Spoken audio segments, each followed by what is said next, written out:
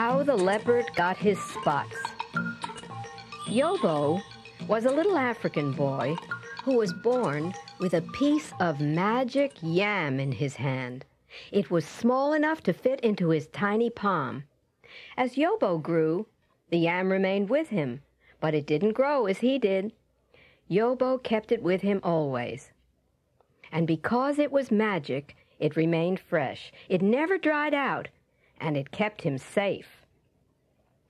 One day, Yobo went to collect wood from the forest. His mother called to him, "Don't forget your yam." His father called to him, "Don't forget your yam."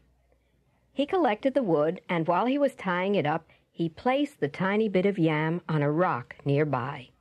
Then, lifting the wood to his head, he set out for home, and forgot to take the yam. Now the animals of the forest had heard of this boy and his magic yam, and they had been hiding in the grass and watching him. They saw him put the yam on the rock and forget it. After he left, they came out of hiding and stared at the yam. "I will take it," said the leopard. "It must be powerful magic." And the spider said, "No, I will take it. It's a better size for me." And one by one, all the animals began arguing. But before Yobo reached home, he remembered the piece of yam, and dropping the firewood by the side of the path, he ran back as fast as he could to the rock place. He was very surprised and frightened to see so many wild animals surrounding it. He started to sing from fright and calm himself. "Oh, little yam, my little yam, how could I forget you? My mother told me, my father told me, and now I've come to get you." Well, the animals had never heard a song. They liked the way it sounded. They made him sing it over and over again. And then some of them began humming and drumming, and they all joined in and danced and sang his song. And while they were singing, they forgot the magic yam.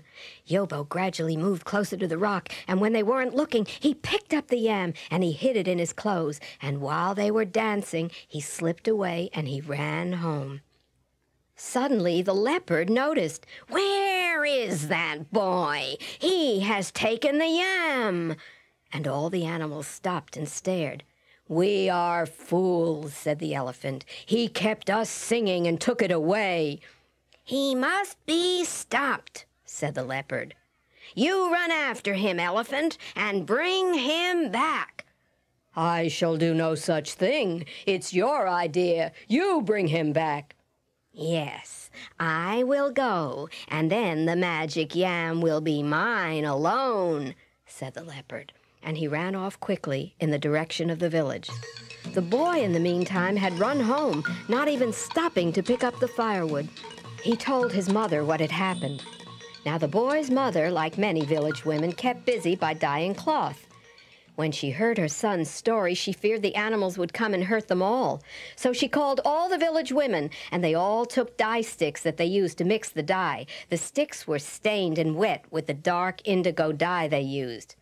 Sure enough, they heard him, the leopard, sniffing and snuffling and growling. With a great snarl, he rushed into the compound. Someone closed the door behind him, and he found himself in a circle of village women, all holding big sticks covered with dripping dark dye. And then they all started to poke him and prod him and beat him and beat him and beat him until all of his body was stained with the marks of the dye. With a great howl, he finally managed to push open the door and escape. He ran and he ran and he ran and he ran and he ran back deep into the forest. And since that day, all leopards have spots, which are the marks of the dye sticks on their bodies. And no animal has gone looking for yams in the towns of men.